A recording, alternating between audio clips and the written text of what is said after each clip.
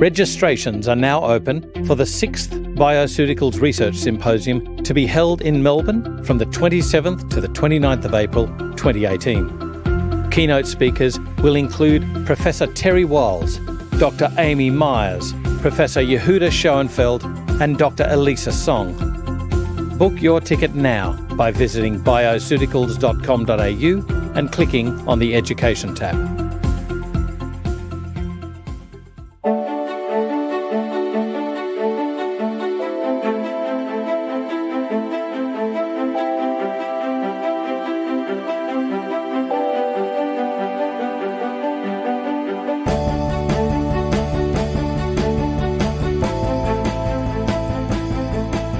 This is FX Medicine. I'm Andrew Whitfield Cook. Joining me on the line today is Rachel Arthur. She's contributed a decade of teaching naturopathy across SSNT, Endeavour, Monash University, Victoria University, and lastly, Southern Cross University. Rachel's family have a running joke that wherever she goes, she manages to come across her past students. They cover a wide distribution across Australia and New Zealand and encompass a range of professions including naturopaths, doctors and allied health professionals. Whether it's circulating free weekly blogs to her professional peers about important things she's just discovered that can improve the way we practice, or being a key speaker at the major integrative medical conferences, or co-founding the extraordinary Australian Naturopathic Summit, Rachel sees every platform as an opportunity to improve the knowledge base of the naturopathic and integrative professional community, as well as raise the standard of our profession by virtue of, she says hopefully, I say definitely, being a worthy ambassador. And she certainly is that, obviously. Welcome, Rachel. How are you? I'm good, thanks, Andrew. Now, Rachel, we're going to be discussing iodine. Why is iodine such an issue in Australia?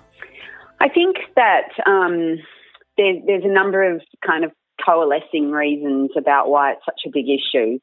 One is simply a matter of geography, and a lot of people appreciate this aspect and know that the soils, generally speaking, in Australia, particularly the East Coast, particularly the southeast and the southern parts of Western Australia to some extent as well, are really low in iodine content, and that is just simply a matter of geography. You know, I say to people, you know, we can make vitamins, we can get, you know, all sorts of animals to make vitamins for us and bacteria. Minerals, it comes down to the rocks and the soil, and iodine is profoundly influenced by those sort of factors. So we know that this is an issue for a lot of regions in Australia. There's low iodine content. We also know one of the other really big players here was the change in sanitising practices in the dairy industry. So previously the primary source or the biggest contributor to iodine intake in Australians was found to be dairy products, much to people's surprise, but it was actually the major contributor. And that was prior to a change in, as we were saying, you know, the use of sanitisers. They were previously iodophores, iodine-based, that was used in milking sheds and that sort of thing for cleaning milk vats.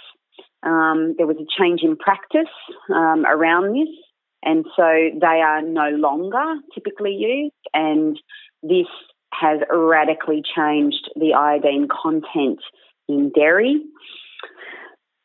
Some of us might sort of think, oh, so what? What does that matter? But as I said, prior to this change in practice, dairy actually was the biggest contributor to iodine intake in the Australian diet, and that change has translated to mean, you know, there have been some studies where they've actually gone back to exactly the same region in Victoria and New South Wales and sampled the milk and checked the iodine content after this change in practice, and they've found drops of up to 66% in the iodine content. So it's really quite potent.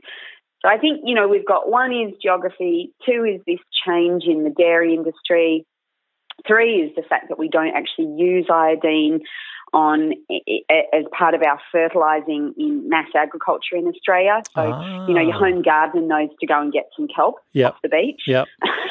But unfortunately, it's not used on a large scale in any sort of commercial fertilising products. To put those all together, along with some good kind of, environmental goitrogen exposure, which we're all, unfortunately exposed to, and that's probably the culmination of why iodine's such an issue in Australia. And now, of course, we've changed our practices, as you say, from iodine, so we're now having a chlorine supplement in our milk. Is that what? That's right. Lovely. It's called the double whammy. So, they took out the iodine, they replaced it with chlorine. We know that chlorine blocks iodine uptake to a certain extent.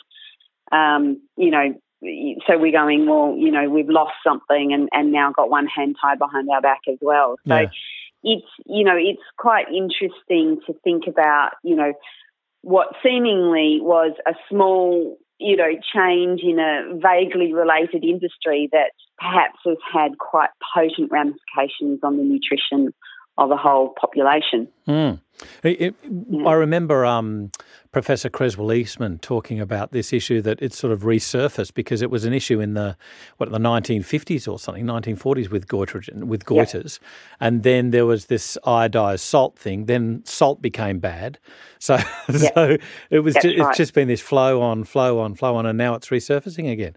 Has anybody looked at what the mandatory fortification of iodine of all bread apart from organic has been, what the effect of that has been in Australian, especially children, pregnant women, I would imagine, but also the general population?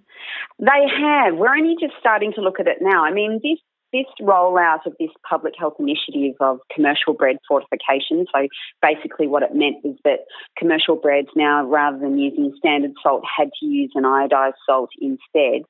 As you said, there were a few breads that were exempt from that. That included not just organic, but also salt-free breads and bread mixes. So people making their own bread at home didn't, have to have iodized salt in there. So the whole kind of premise behind this was, here we go, we're going to fix this iodine deficit that Australians suffer from, and we're going to fix it by putting it into bread that everybody eats, in inverted commas.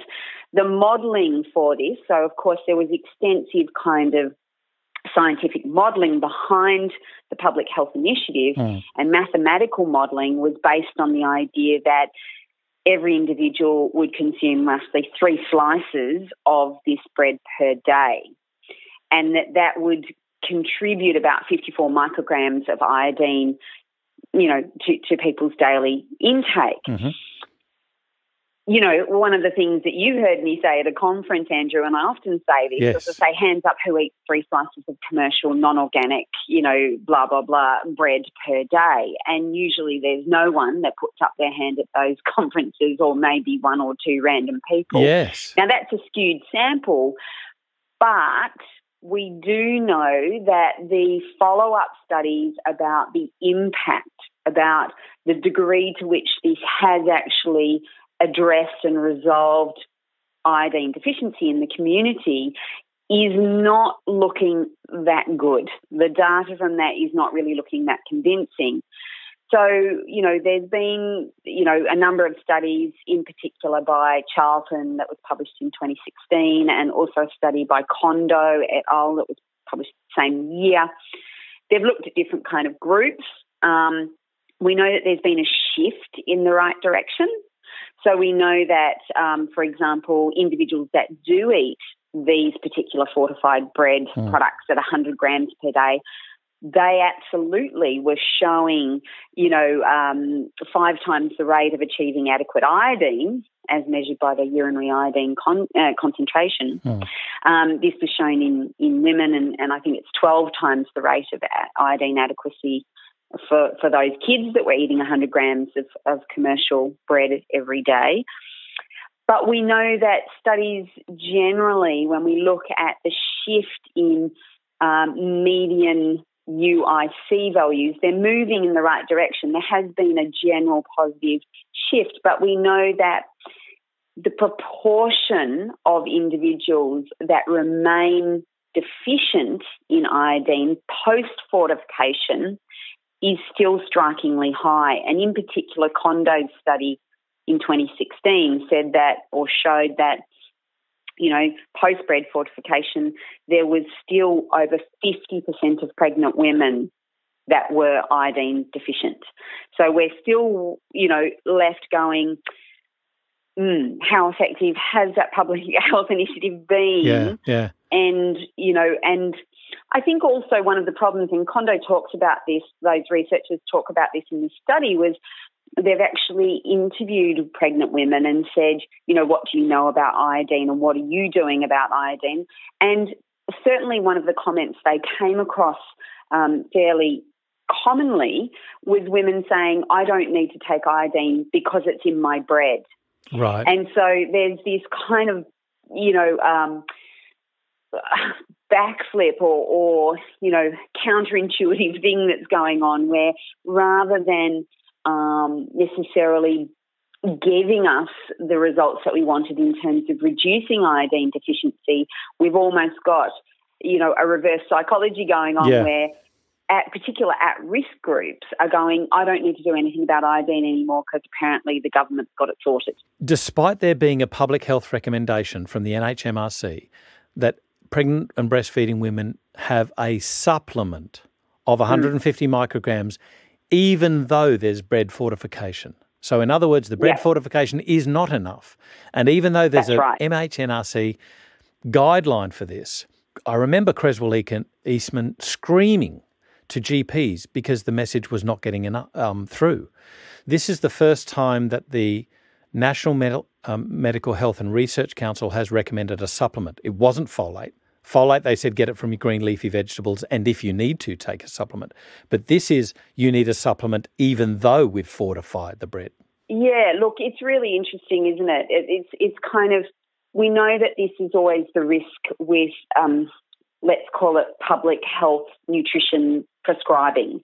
We know that, and this is always, one of the primary concerns that's raised in the proposal phase of public health nutrition, fortification programs, is the concern that's raised is some people will still be deficient and not be getting enough, and yet they've been reassured at some level that, the government's got this covered.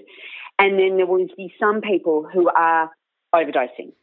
Right. And the data that's coming out is showing exactly that. So you've got the study by Kondo which found that even women, they were looking at a pregnant cohort, even women who were taking at least the recommended 150 micrograms of iodine as a supplement per day during their pregnancy. Right. Even out of that group, it was 27% who were still iodine deficient. Wow. According to their measure. And then you've got the new data coming out as well, looking at, there's some evidence that particularly in WA and in Queensland, and as I said, because of geography, there are differences in iodine intake across Australia just because of geography. So in WA and in Queensland, there is some suggestion that there is a little bit of overdosing going on just because of the introduction of bread fortification, particularly in children.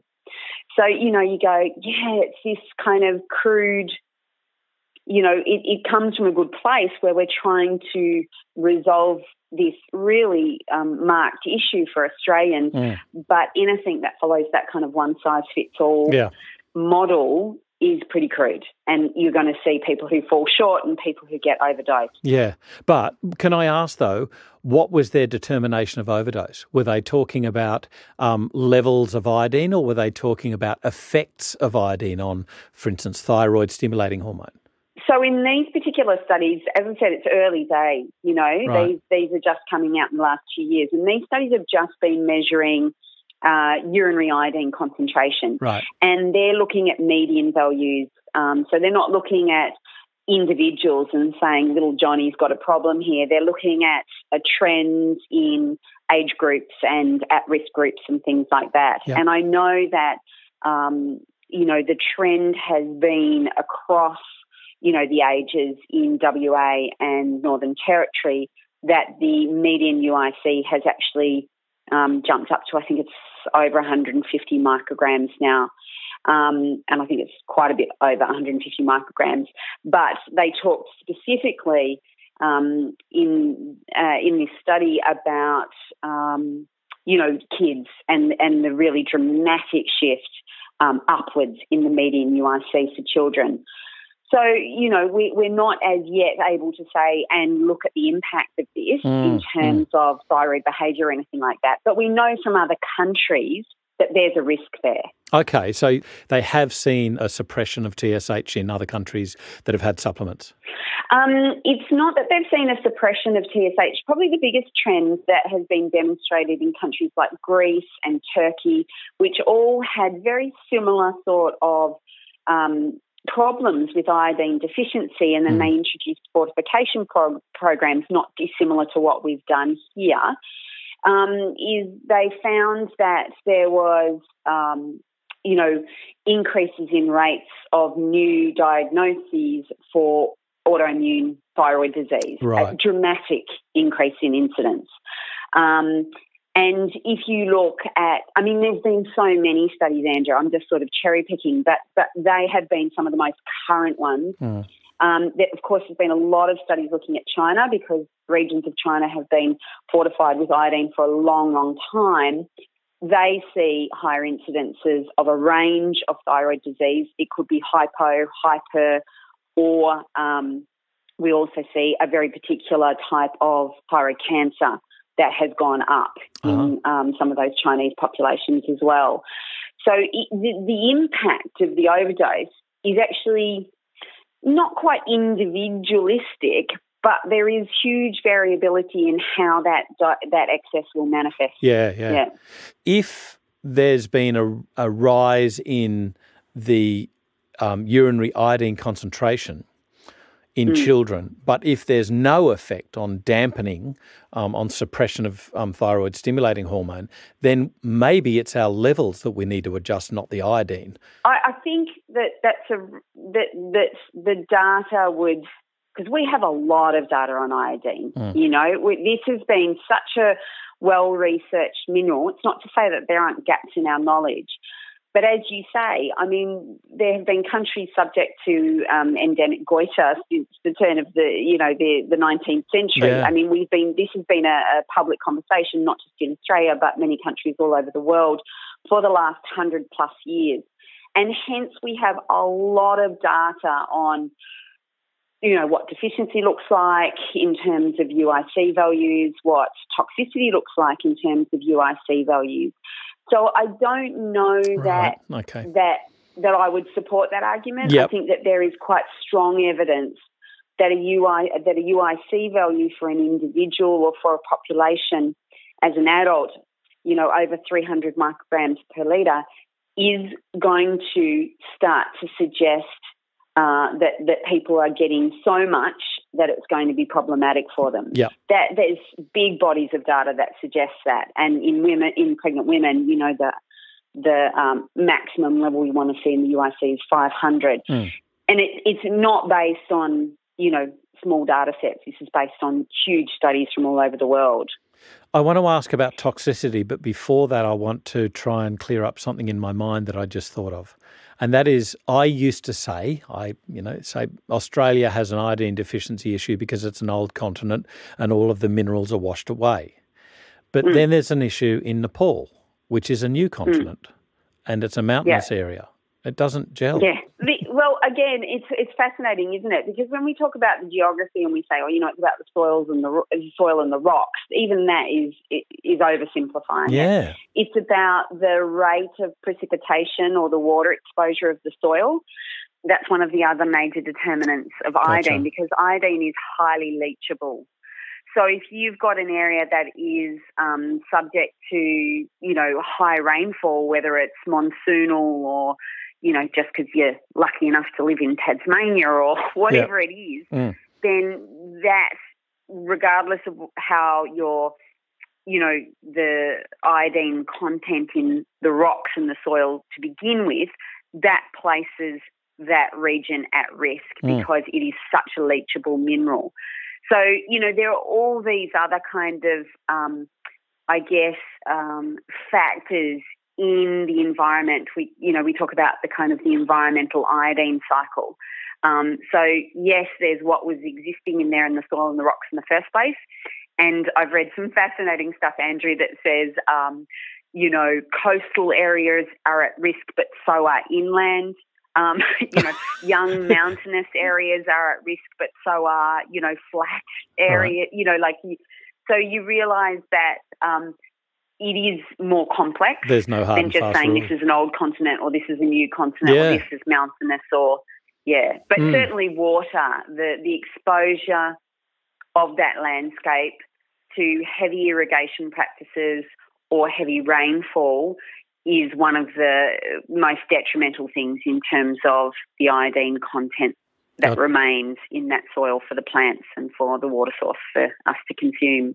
So about toxicity, I remember an old argument, and you and I have discussed this a bit, but a debate that went on between somebody that used to propose extremely high dosages of iodine versus somebody that was a lot more salient in their dosages, Guy Abrahams versus Dr. Alan Gabby. What's the appropriate iodine dose, and just how toxic are we talking with this halide? Look, I think that, like I just sort of suggested before, I'm not ever going to say we know everything about iodine. We really don't. I think that our knowledge will continue to build in this area. I think that if we're talking, and that may change, some of our thoughts over time, but I think if we're talking about, that huge contrast in school of thought between Alan Gabby and, Guy Abraham, one's talking about, too much iodine is never enough, we need milligram doses, all of us do, every day to be well.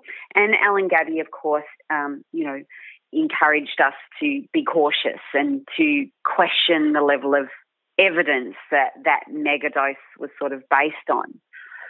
I certainly sit on the side of Alan Gabby and think that megadosing is problematic. I think that, again, I can come at this from so many different angles. Either I can, talk about the plethora of studies that have been done. I mentioned some of them before on, populations, post-fortification programs and some of the negative health consequences of excesses. And then people will say, yeah, but that's because they used, iodide and they didn't use iodine. But equally, I can talk to you about case studies where iodine has been used and either that has been iodine orally or iodine topically. If you talk to any doctor who's worked in a hospital, they'll tell you that iodine toxicity, they've all experienced it because of individuals who were painted with betadine post-burns or post-surgery, and then they watched their thyroid go berserk. That was one of the unfortunate consequences of trying to provide antiseptic on the skin to these individuals. So, and I have seen so many cases of people taking excessive doses, milligram doses of iodine that unfortunately have gone horribly wrong. So I think that, there is reason to be very cautious. And, my position is certainly that micrograms are what are needed for the majority of individuals. Milligrams are needed in a very small number of patients with, extenuating circumstances.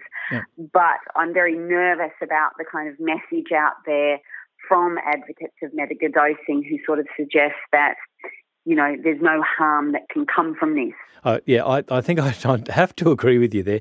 I must tell you about an example, and it was a mistake. It was a mistake in dosage that I made. Where the dosage that I wanted to give was 4 drops. Because of a communication issue, 4 mils was given. Now, 4 mils is what we used to give pre-surgery for somebody with thyrotoxicosis to aid in shutting down their thyroid before thyroid ablation surgery. And yet in this particular lady, now I must describe this patient because I think this speaks volumes about the reason that there wasn't an issue. This lady was a large lady. She was tall. She was, let's say, big-boned. She wasn't obese. She was a big lady. And she had fibrocystic breast disease. And we went through all of the issues, been assessed, not this, no, been palpated by a doctor. She'd had mammographies done. She'd had all of the safety issues done where I was concerned about some covering up some issue or even feeding some tumour type condition. And what I gave her, or what I wanted to give her, was 4 drops of Lugol solution, 2 drops twice daily. But because, as I said, of a communication misinterpretation, 4 mils were given. Thankfully, this lady had absolutely no untoward side effects. And indeed, her fibrocystic breast disease resolved totally for a period of months, even upon the short-term dosage. However, I am supremely embarrassed about that communication error, and I would never, ever recommend it to anybody, particularly in light of, conditions being flipped like Hashimoto's, where you can cause all sorts of issues giving high doses. But what's been your experience?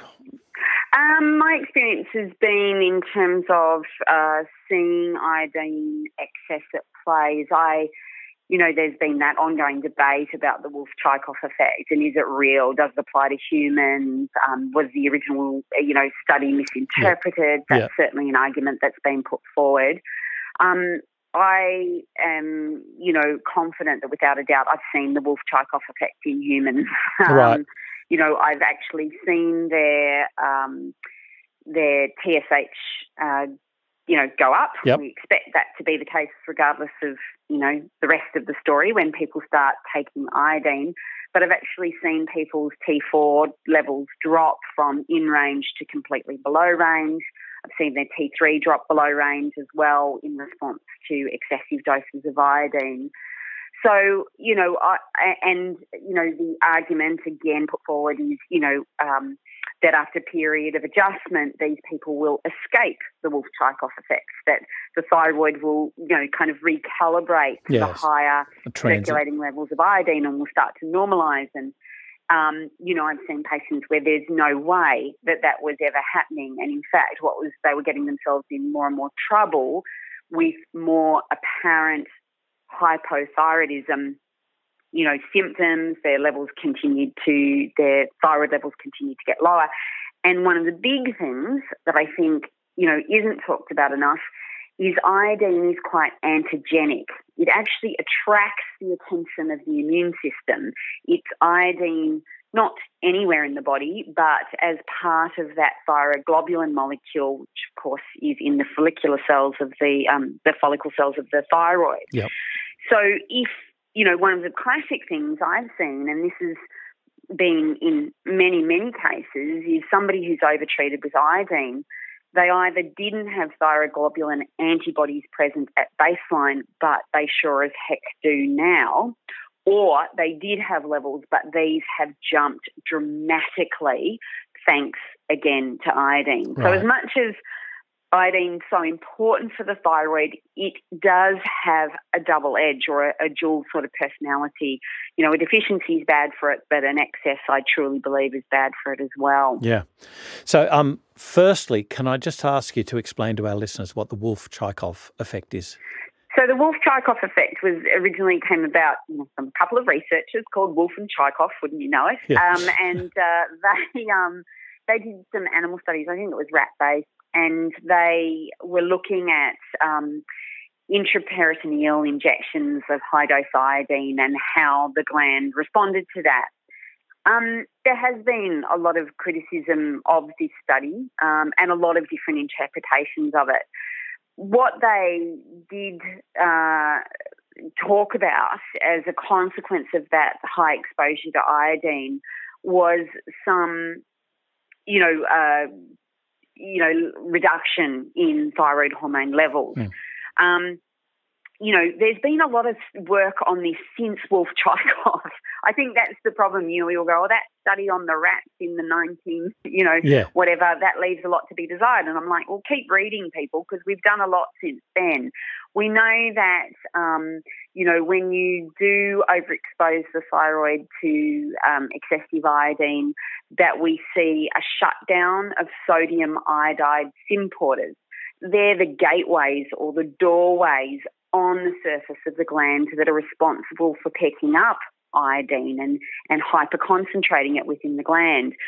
So the way that I always describe the Wolff-Chaikoff effect to people is that, it's almost like the gland, in response to detection of supra-physiological, concentrations of iodine, literally shuts up shop and says, you know what, if I kept picking up the 80%, of passing iodine, like the gland normally does, if I kept picking up such large proportion of this, now megadose of iodine, I am going to place my human at risk of thyrotoxicosis.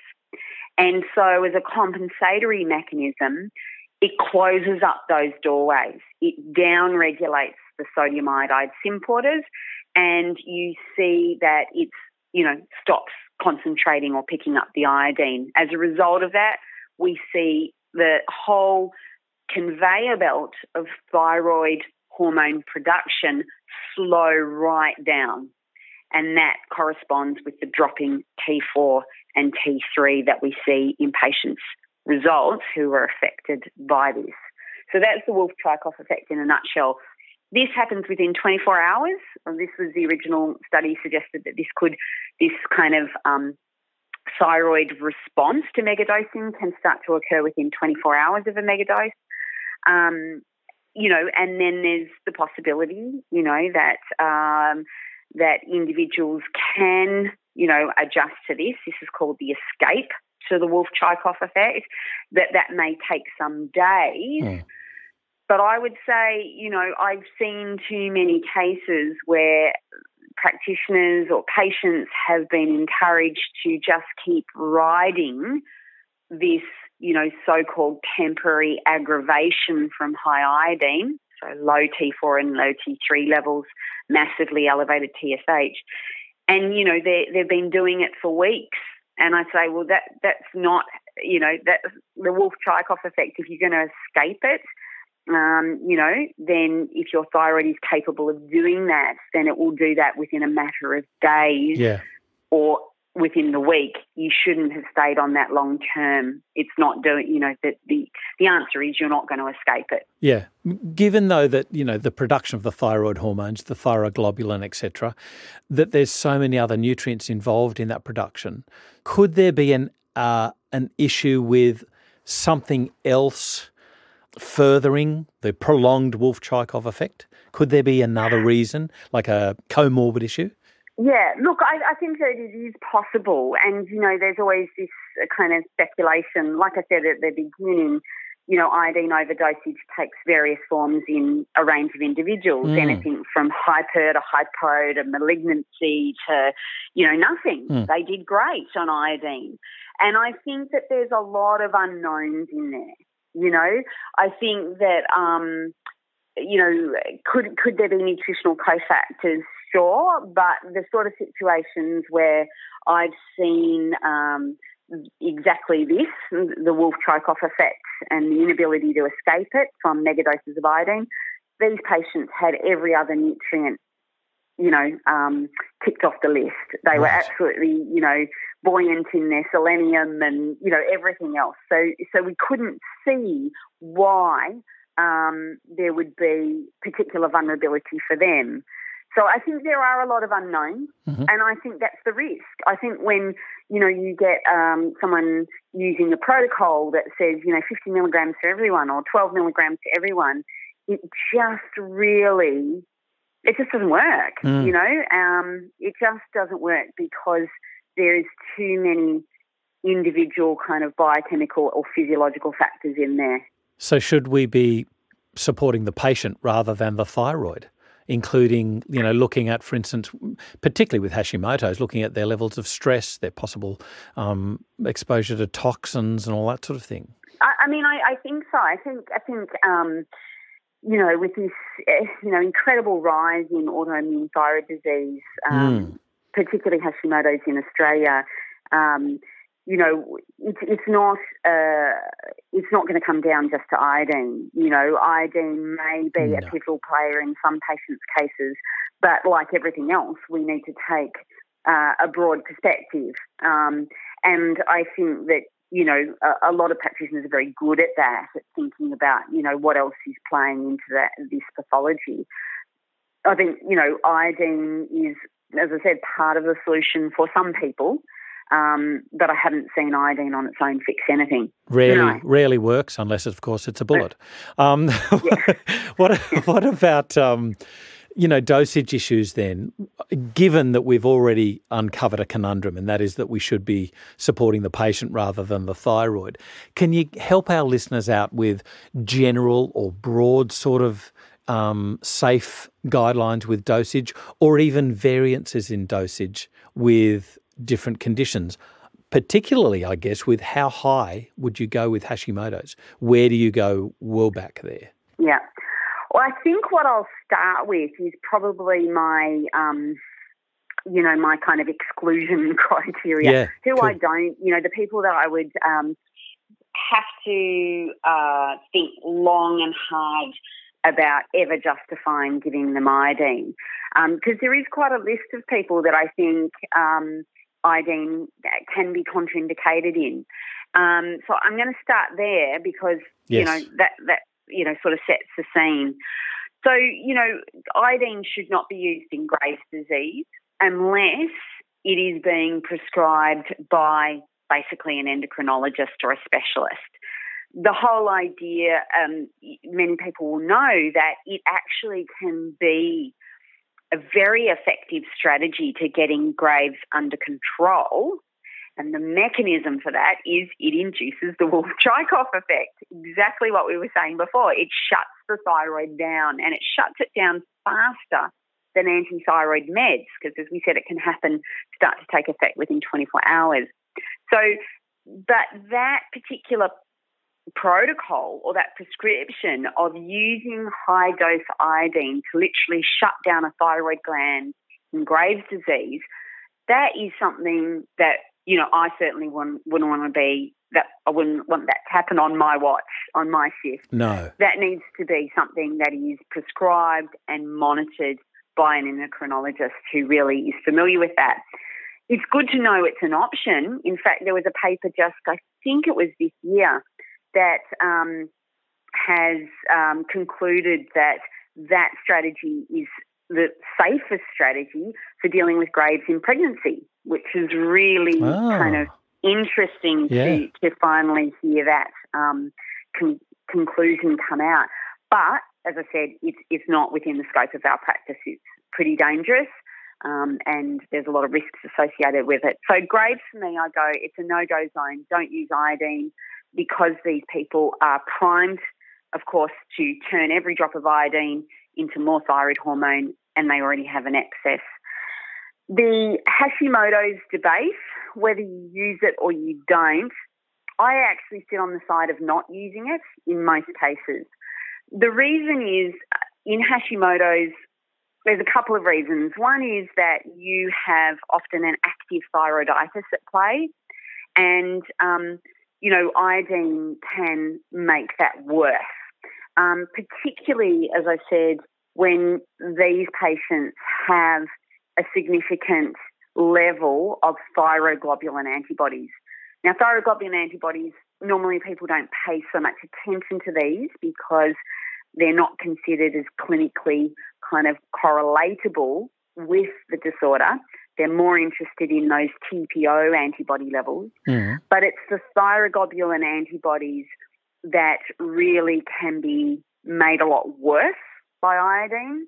So when I see a Hashimoto's patient, if they've got some of these already bubbling around, it really cools my heels about addressing any sort of iodine deficiency that I think is present. I have to really kind of weigh up the pros and cons. So do you then sway your support for that patient more towards an anti-inflammatory type treatment aspect, if you like? I think that in active thyroiditis, whether it's Hashimoto's, Graves', de Quervain's, which is an unusual type of thyroiditis postpartum, the first thing that often we should be thinking about is protection. You know, how do we protect that gland? And the best way to protect that, you know, the thyroid gland is really through the use of selenium, NAC.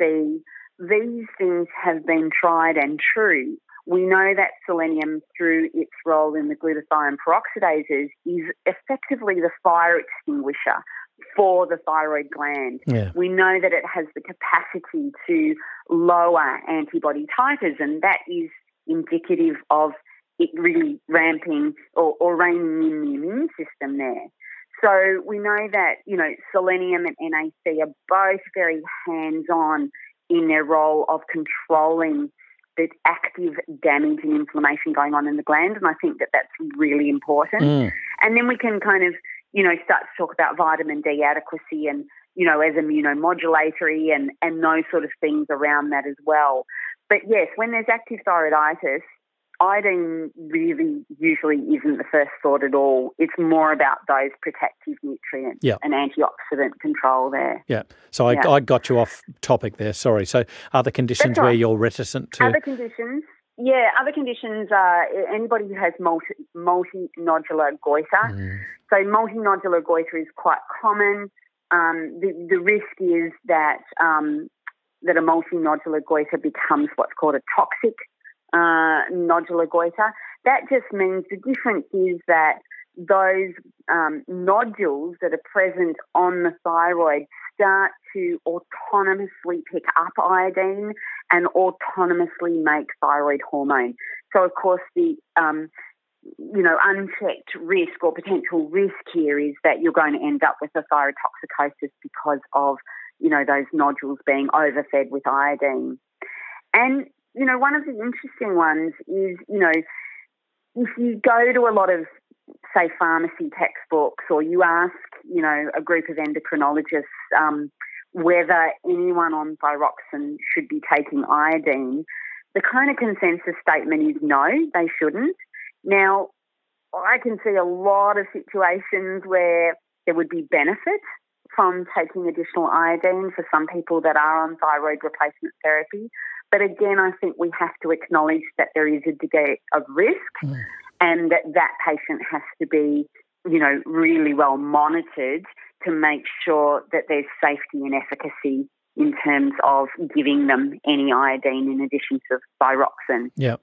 Like, I know what I'm thinking, and I'm thinking I don't want to see the inside of a courtroom.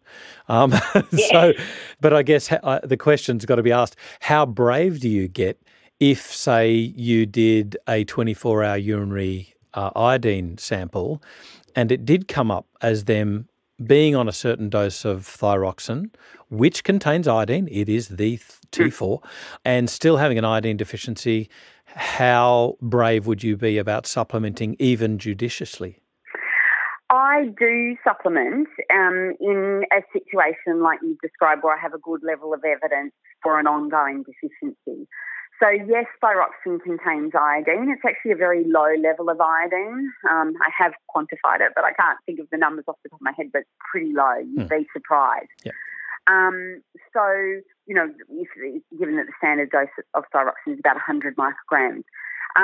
So, you know, the idea that somebody who's on thyroid replacement therapy doesn't need any more iodine, that all their iodine needs are met, is kind of pretty bizarre because, of course, we know that the thyroid is but one gland that has an iodine, requirement. We know that the gastric mucosa and the breast tissue equally express sodium iodide symporters at a comparable level with the thyroid gland. Like, they have a major iodine requirement, these two other tissues.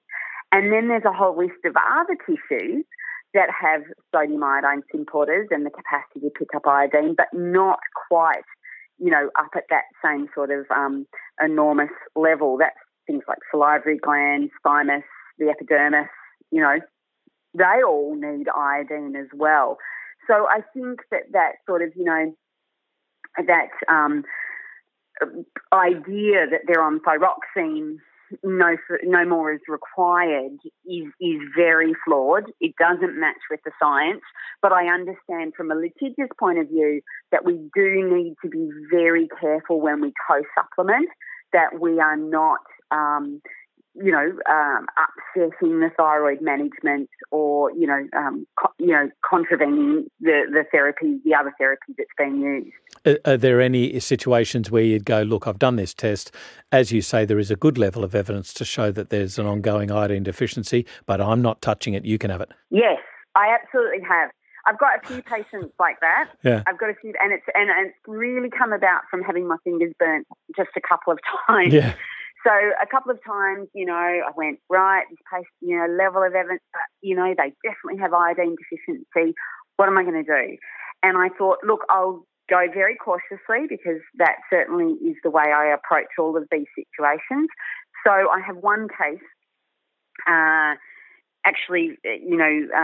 quite fresh in my mind, where this patient had thyroglobulin antibodies. I had a good level of evidence that they still had that they concurrently had an iodine deficiency. I put it off, said, no, that they've got thyroglobulin antibodies. It looks a bit risky. I won't give them iodine. Put it off, and then eventually said, look, I'll just include 100 micrograms a day in the prescription. And at 100 micrograms per day, we watched those thyroglobulin antibodies go through the roof from where they were. So, I think that there are situations where I say, and this is kind of like this is not a position that I can say is supported by the research. This is a little Rachel Arthur kind of position after 20 years of practice, where I would say that for some people, perhaps the problem with their thyroid to some extent was caused by an iodine deficiency. Perhaps they present to you and they still have one.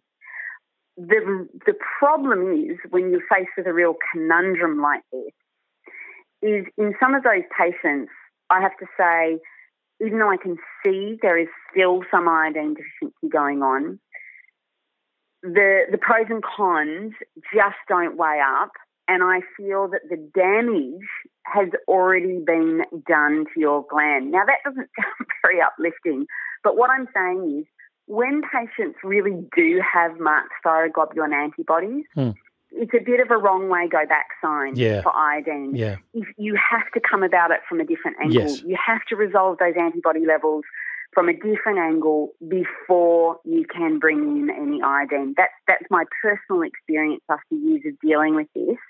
So there will be people who I'll say, just make sure you eat iodine in your diet, but we're not going to do any more than that. Yeah. At this point. They're on the side of caution. So I guess this leads into, if, as we've said before in that last example, sure that there was an iodine deficiency going on, but what do you do? How should we be assessing iodine status? Highly contentious issue, of course, and I love nothing more than a good bit of contention. That's why I'm asking you. That's right. Look, there are so many, ideas put forward about how to assess the iodine level of an individual. Some of them are things like the patch test, where you paint somebody's skin with betadine and you see, how quickly that colour disappears. That's completely a furphy. It doesn't actually reflect the iodine status of the individual. What it actually reflects is like the rate of evaporation off your skin, which comes down to things like the temperature and the moisture of the air and things like that. So actually when we paint our skin with betadine or something like that, about 88% of the iodine will evaporate. It's just a question of how quickly it does that, and that has nothing to do with your iodine requirements or your iodine status. And the other reason why the colour disappears is we also have iodine being reduced back to iodide. So iodine has a colour, iodide doesn't. So, that's, again, got nothing to do with your, iodine kind of literature. Yeah. So the PAX test is out. Sorry to break the news, but it is. It's out. It's not got any scientific Don't be apologising to me. I'm glad you covered it. Yeah, that's right. Then if you go to, as I say, I mean, iodine is so extensively researched all over the world. You'd think we'd have an answer, wouldn't you, Andrew? You'd think we'd know by now how to determine the iodine status of an individual. And yet, out of all these studies which say we know how to quantify the iodine intake of a population and the iodine status of a population, just about every research paper will tell you that these tests and these assessments are only accurate in populations, and we can't use them on the one individual sitting in front of you, that they lose their accuracy and validity once we try and do an N=1 sort of sample. Yeah. So what I'm referring to here, of course, is urinary iodine assessment. It is absolutely the gold standard in terms of knowing whether Bangladeshis need, more iodine or Australians need more iodine. But if I'm looking at one Australian, the researchers and the, powers that be would say, sorry, we don't have a test that can tell you that. And you go, really? So is it more appropriate to test for deficiency rather than adequacy? No, they would still say the test alone, the test is not a reliable marker of status. Wow. Full stop. In an individual. Wow. So they would say there are too many mitigating factors. Yeah. They are, because of course the amount of iodine in the urine is really reflective of the intake of iodine over the last 24 to 48 hours. So if you had a big nori fest yesterday, then your iodine's going to look fab today. And if you didn't, if you had a big kale juice, extravaganza, it's going to look like a shocker today. So that's right. So, that's their argument, is it's unreliable even in the one individual. You've heard me say, Andrew, getting iodine adequacy in a patient or trying to achieve iodine adequacy, which I think is a good goal, right? I think it's an important goal, particularly in a country like Australia. Yep. I think it's hard enough without being told, now you have to do it blindfolded because we don't have a test. Yes. I go, really? So I still use what's called a random urinary iodine concentration. Mm-hmm. But I have a few caveats around it to try and control for those sort of limitations. So of the test itself. So one of the things I say is, don't have a nori fest or a kale juice extravaganza the day before. I want you to eat a representative diet. Like, what do you normally eat? Stick with that. Don't vary from that in the 3 days leading up to the test. The second thing is the test has to be taken fasting. So let's make sure that it is not just fasting, it needs to be the first morning urination. So let's make sure that, you go in and you weigh in the jar at the collection centre first thing in the morning, because there is actually diurnal variation in urinary iodine levels, okay? So, I start to put these kind of protocols in place to increase the reliability and the accuracy of the result we get.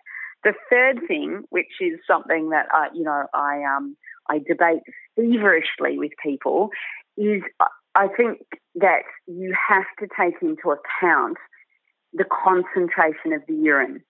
So if you have a patient who has very, very dilute urine, that can trick you into thinking that the iodine is very low, because, of course, it's just a random sample. It's just they're only taking a tiny amount. But if that urine's very dilute, the iodine will also look very, very dilute. And so, you can be tricked into the wrong kind of interpretation with both excessively dilute and excessively concentrated samples. So all that necessitates is when they do their urinary iodine test first thing in the morning, that the pathology company also measures creatinine in that sample, because creatinine is really the gold standard in kind of benchmarking the concentration of a urine sample.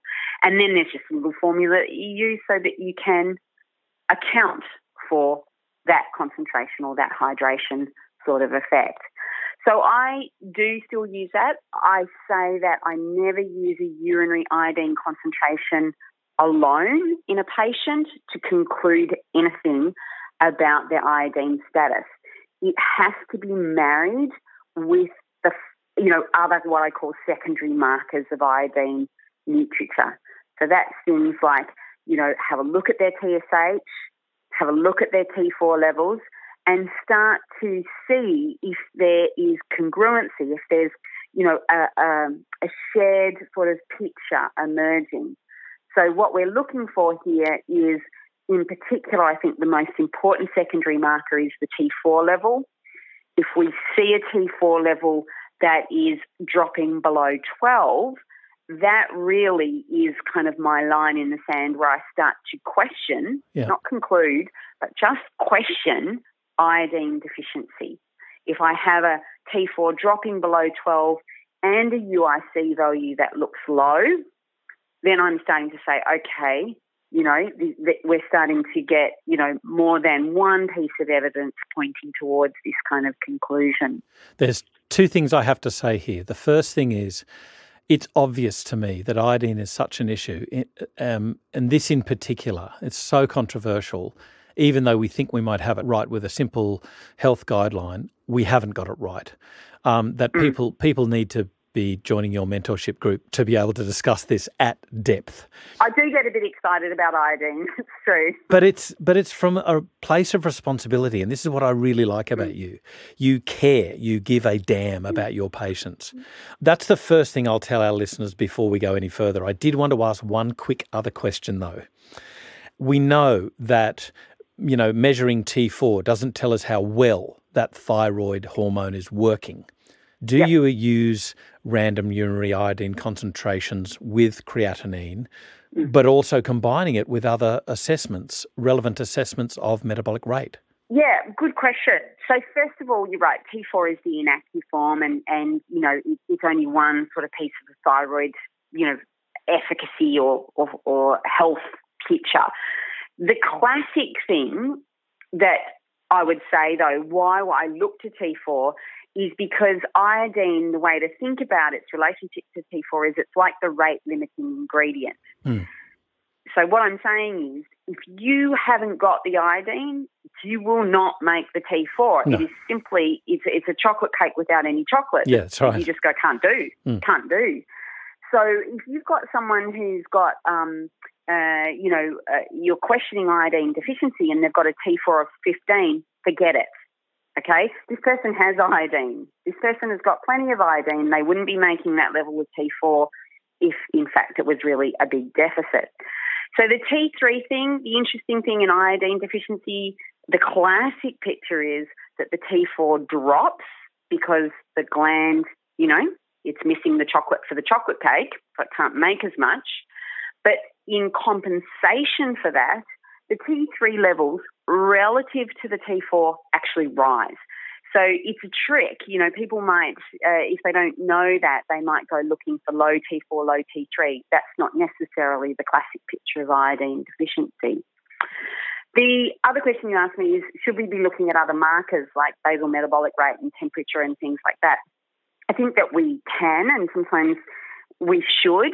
In fact, I believe that the most, I'm probably going to give it the wrong sort of description, but certainly a well-validated assessment for thyroid is the speed of the Achilles reflex. Pretty sure that's still regarded as being one of the most important markers. So, there are certainly people who practice in that way and use testing that measures reflex speeds and things like that. So I think that there is an interesting aspect. In terms of basal body temperature, it's very, very hard to get accurate readings.